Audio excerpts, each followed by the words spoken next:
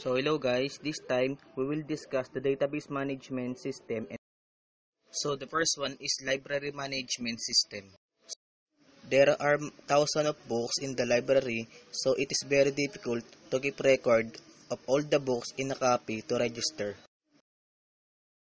So the next topic is railway reservation system. Database is required to keep record of ticket booking, trains departure and arrival status. Train also, if trains get late, then people get to know it through database update. Also, the next one is credit card transactions. For purchase of credit cards and all the other transactions are made possible. Cardholder knows the importance of their information that all are secured. So the next one is online shopping. No one wants to go to shops and waste his time.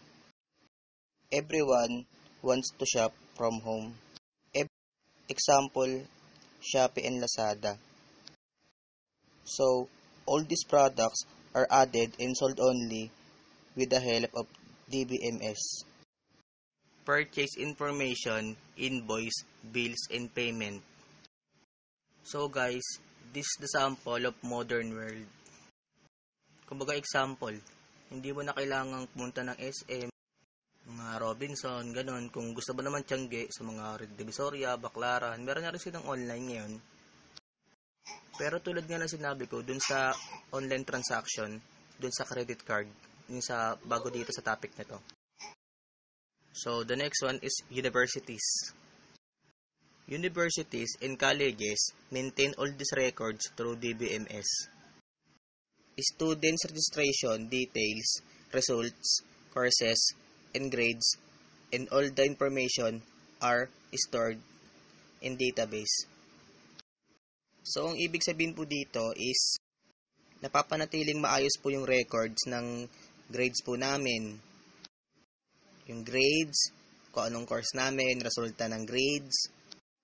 Kaya guys, kung mapapansin nyo, pagpunta kayo ng school, di ba minsan isang hingi nyo lang na ibibigay agad yung request nyo.